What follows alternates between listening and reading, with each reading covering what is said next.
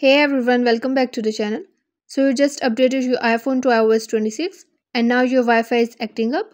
Maybe it's not connecting at all or it's keep dropping out every few minutes. Don't worry, in today's video I'm going to show you some quick and easy fixes to get your Wi-Fi working again. Let's jump right into it. Solution 1. Adjust wireless network settings. Sometimes the issue is hidden in your iPhone's Wi-Fi settings. Here what to do. Swipe down and turn airplane mode on from control center. Now go back and open the settings app. Then scroll down and tap on privacy and security. Tap location services. Scroll down and tap on system services.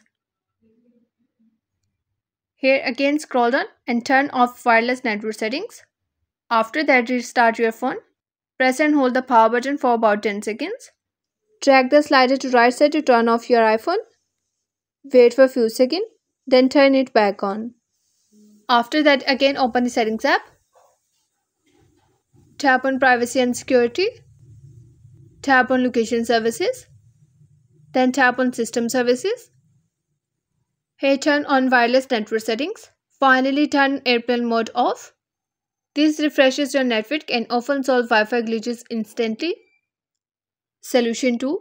Change DNS settings. If your Wi-Fi is still slow or keeps disconnecting, try switching to a faster DNS. Open the settings app. Tap on Wi-Fi. Tap the eye icon next to your Wi-Fi network. Scroll down and select Configure DNS. Choose Manual. If you see DNS server, tap minus and select Delete to remove the previous one. After that, you can add a new DNS server by typing Add Server. Add Google DNS server.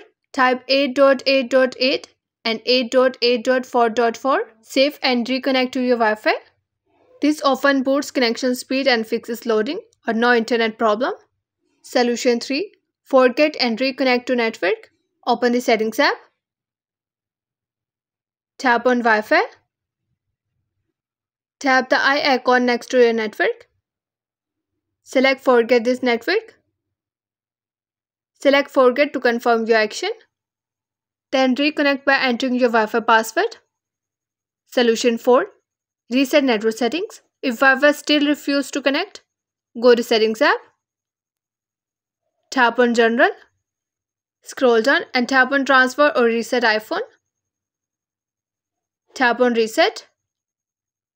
Then tap Reset Network Settings. Enter your iPhone's passcode. Again tap on Reset to confirm your action.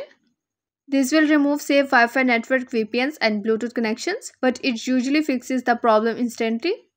And that's it. If you found this video helpful, don't forget to like, share and subscribe to the channel for more quick tutorial and iPhone tips. Thanks for watching and I'll see you in the next one.